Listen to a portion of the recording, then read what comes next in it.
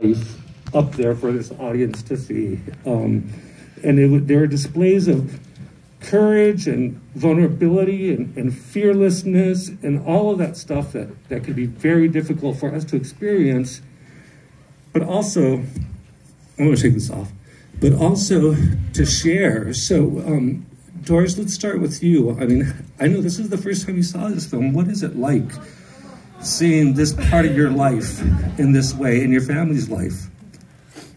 Well, I've had the fortune to see bits and bits of the film in the process as I was a part of curating the music for the film, and it's every step of the way. I mean, it's you relive trauma, you know, and I think it's allowed me to process years unearthing a lot of complex emotions of just the experience of being that first-gen daughter of immigrants, and it's honestly been extremely healing throughout the way, and has provided so much perspective of just what it's meant for me to fulfill like my wildest dreams in order to give back to my parents sacrificing their wildest dreams, you know.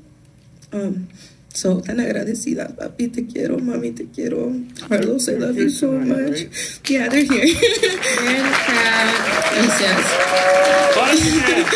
Can you guys stand up? They're in the white.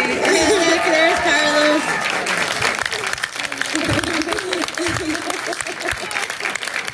So that's what I was saying is like, thanks y'all for believing in every single crazy thing I've ever wanted to do, and thank you for opening your lives for this. When it's just a full circle moment, you know, like when you have those like kid dreams of possibly this happening, but I never imagined it would be in this way. So thank you, Isabel, for seeing me, and thank you, Jax, for being down for this, dude. Like, you're an angel.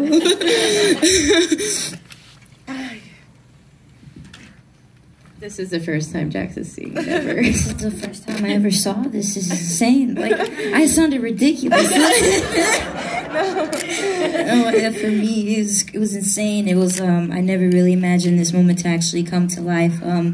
You know, like, little me is literally dreaming about this my whole entire life. I never believed in myself. I always thought, you know, maybe it's time to give up. You know, my parents don't believe in me, so might as well just go ahead and just quit on everything. But I never really thought that people really believed in me for who I was and for my art until I met Doris and Isabel and, you know, the cast, the crew, Tabs, and Yesenia, all of those people.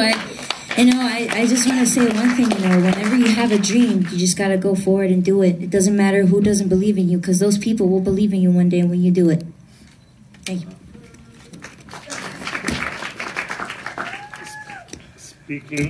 Speaking of broken microphones, speaking of dreams, Isabel, tell us why you made this film and what was your process? Why was it important to you to make it the way that you made it? Oh my God, I can't look at them. I'm gonna look over here.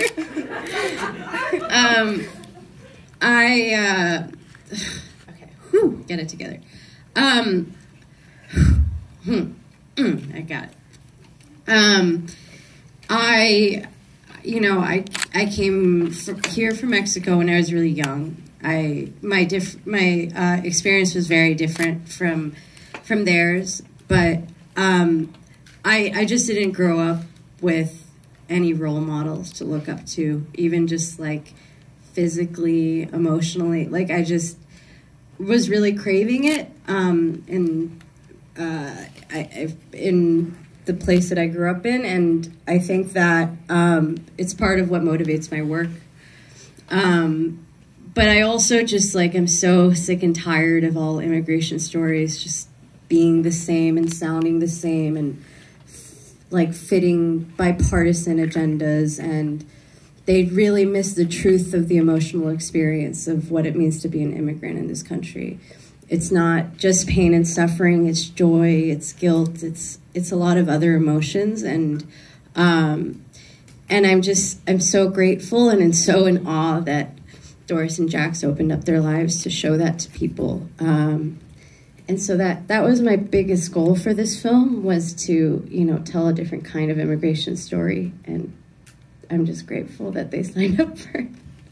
Well, you're absolutely right, because we've developed a shorthand for immigration stories, and they're often mired in sort of victimhood, right? And I know this because I come from a mixed status extended family.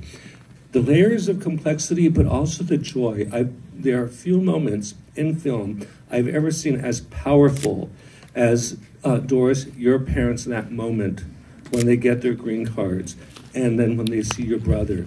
And that says what this is all about when we talk about denying people of their basic human dignity for the right to exist, and that it's become abstract. And that moment really captures so much. So I really have to commend, you know, Isabel, for you capturing that moment, but you sharing that.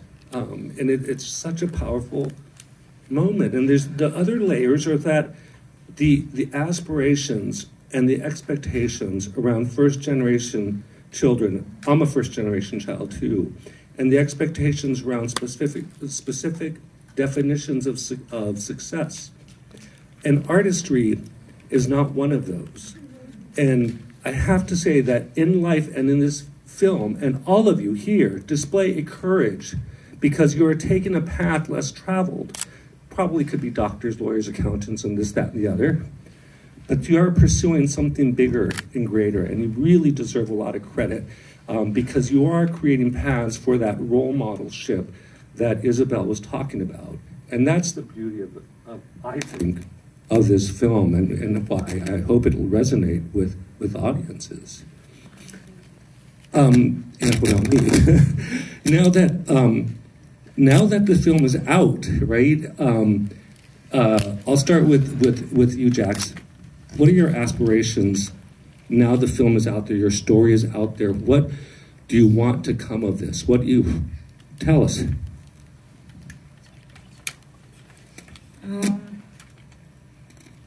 I just wish, Here, take this one. I just hope my parents come to the conclusion, and that they would 100%, they support me, but they would just 100% get it. And after this film, I'm gonna continue doing my art and continue doing what I have to do to be successful. And one day I just want to inspire a lot of people, and we want to inspire a lot of people. Doris and I. She's got to get signed. Yeah, we gotta sign her. We're the record exec labels here. Any record execs out there, gotta sign this girl. She's a star. So I'm all right. I saw my performance. I could have done a little better. No. I'm just playing. I mean, that's like every artist is, But I just want to say thank you to everyone. Thank you, Doris, for allowing me to be in the film. And your film, and your life. This is very amazing. And thank you, Isabel, and everyone that was behind this film. It was crazy. I just want to continue doing what I have to do, and just keep telling everyone, you can do it. It doesn't matter who you are, where you come from. You can do anything you want to do. Thank you. Doris, what do you want? Well, y'all saw us through a whole journey, but I think specifically opening up this pivot in my career, and I have been grappling over that over the last couple of years since the pandemic basically shut down the music industry, and it's revived it, and I've been trying to find my footing on what my next step was going to be, and a lot of open doors and then shut doors and being tossed around in the midst of all of it. But I think the overarching goal is that I've always had this feeling of wanting to support our community, but at a really out of this world large scale. I always thought of that way since I was a kid, and I saw that come to fruition with Cuco. And then when I met Jax, I was like, I'm trying to understand how to even fit in her world, or how to be supportive in that way, and what doors I can even open, just again to contribute to the overarching goal of being able to create impact through music. We found a way, we found our lane, and we burned all the way through it.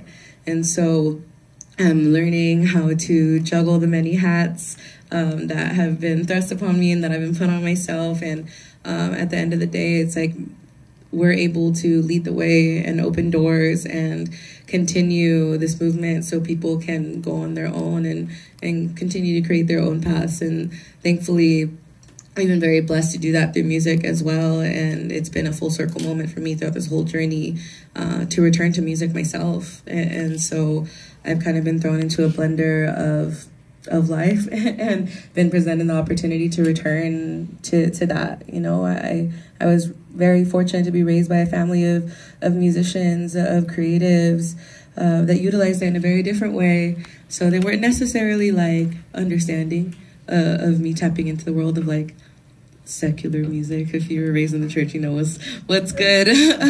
But yeah, it's always been music. It's always been understanding that people need to be understood, you know, and to feel seen and heard and represented. And I'm in the middle of like my Saturn return right now too, so it's like discovering my purpose and that really reconciling with myself that my purpose is sharing my voice, whether it is through my story or through music. And so yeah, I will continue to do that, and I'm very grateful that, you know, like you made me believe in myself again too, Jack. So thank you.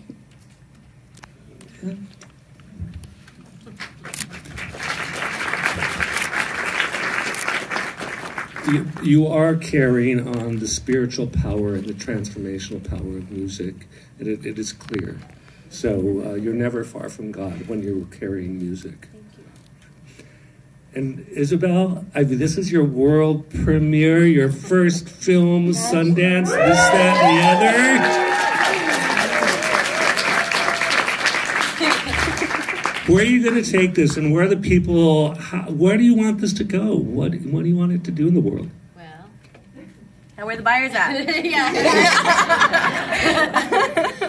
You're hiding behind the record executives. Solicitation. Yeah, it's sold and all that. I would like the film to find a platform. And no, I really just want to reach as wide of as possible of an audience, truly. And I was talking about it with Doris this morning. I hope the film can possibly just change, you know, a couple dozen people's minds about immigration. That's my ultimate dream. Just a couple dozens at a time. So, yeah. So this is for any one of you. Just final thoughts, the journey, the purpose, where you are. What's your send-off for this audience? Before Mr. Muñoz brings you the flowers. Oh, we just wait for the flowers. Let's do this. Oh, no, this is more important.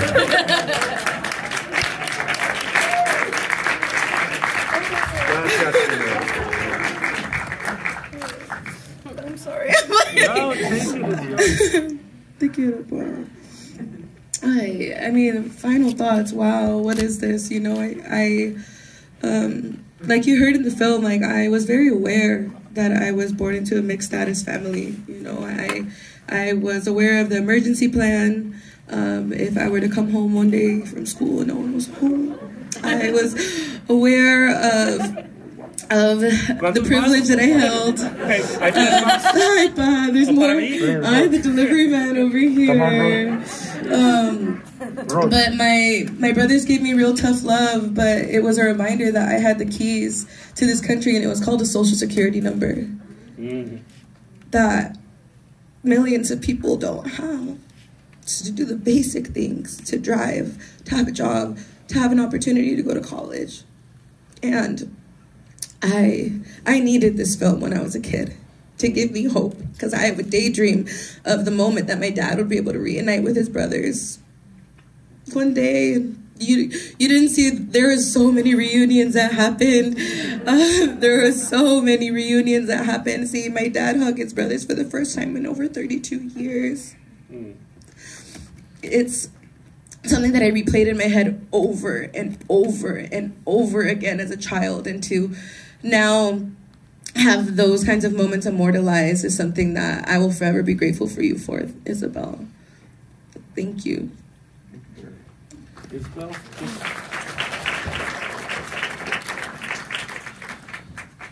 I was trying to go easy on the audience. It's a lot of emotions.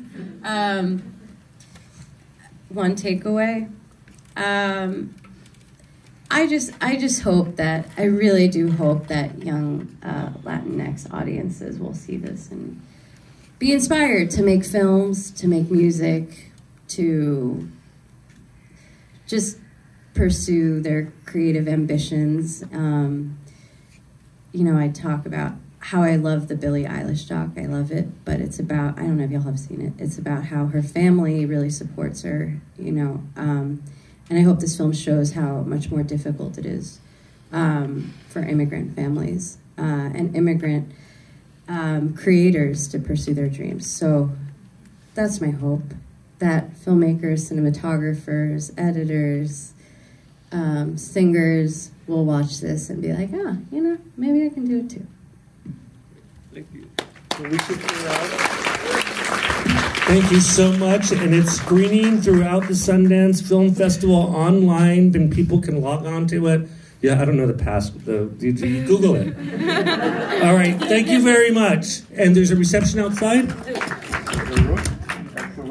Oh, Ruth. Oh, my mom. Flowers for Ruth. Oh, Señora Muñoz. Okay. It's a grand gesture moment, y'all. Sorry. It's a grand gesture. Oh. Where's my camera when I need it? Beautiful.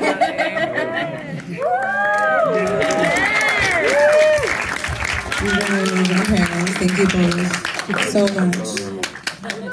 And thank you all for sitting through very emotional moments. That was a roller coaster. Made y'all cry, huh? Well, thank you, Puppy. Thank you, Mommy. Thank you. Gracias por todo. Okay, so we'll head out to the lobby. There's a reception out there. We'll clear out the theater because they have to do a tech check.